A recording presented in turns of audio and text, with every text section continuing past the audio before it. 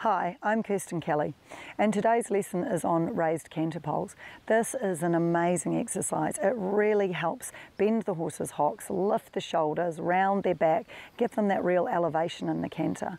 Please don't forget, think about the last time you went to the gym or did a whole lot of squats and what you felt like the next day. So just because it starts to make the horses feel amazing, don't go overboard and do heaps, because tomorrow he won't like you at all. So just remember, a few times down through the poles and gradually build up that strength. To help fund these videos, you can become a patron of mine for as little as $5 a month. So I would love it if you went and checked out my website, Kirstin Kelly Equestrian, and look up the Patreon page. Thanks very much. So I'm pretty excited about this exercise because it really helps lift the horses up and it gets them really engaged. It's a really fun exercise. So the thing is I've set these poles out here at 3 meters, which possibly will be too long. Every horse is different. So it will be somewhere between 2.5 meters to 3 meters. If you work in feet, I'm a Kiwi, so everything's done in meters here, so you'll have to check the description below and it will have the measurement in feet.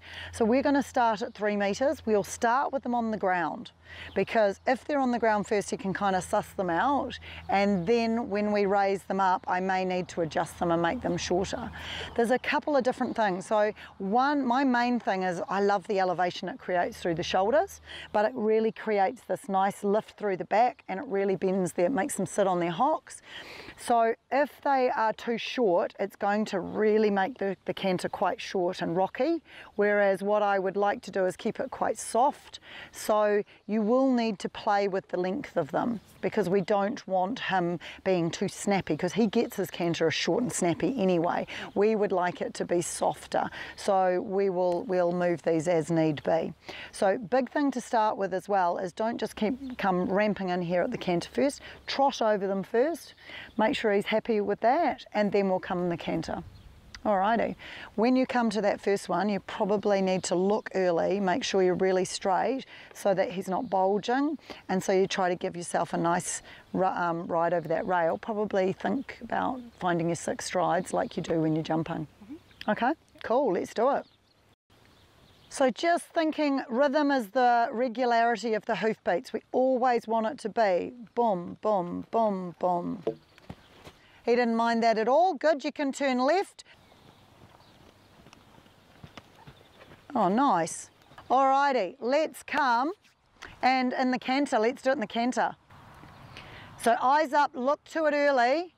Think of your 6 strides. 1, 2, 3, 4, 5, 6.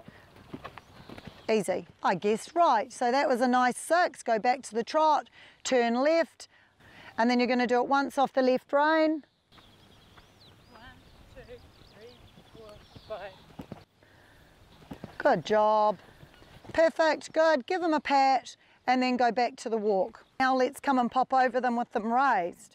So remember, turn your head and look. Make sure that he's straight. Count your rhythm.